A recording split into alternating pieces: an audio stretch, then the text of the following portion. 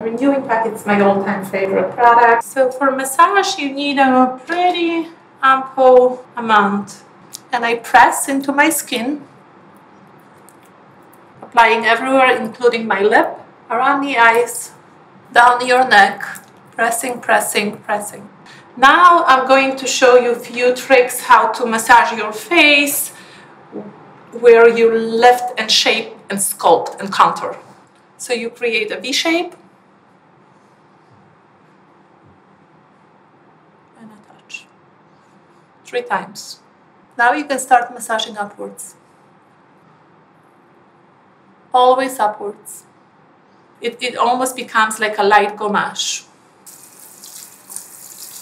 This is the way I do my washcloth. I press.